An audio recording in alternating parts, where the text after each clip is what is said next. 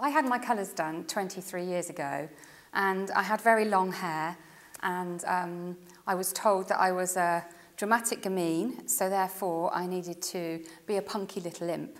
So I had to go from being very long-haired to very short-haired in quite a short space of time, and I found that quite hard at the time because I liked my long looks and I felt very feminine, and it meant going obviously a lot more boyish.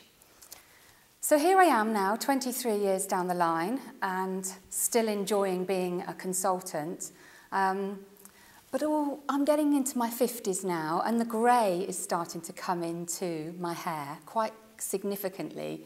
So the next battle is the style's right, but we need to address the colour.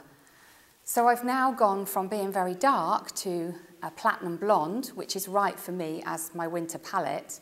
And it's fantastic. I've rediscovered myself. I've rediscovered colours like this gorgeous lagoon blue, turquoise to some people, that I'm wearing today.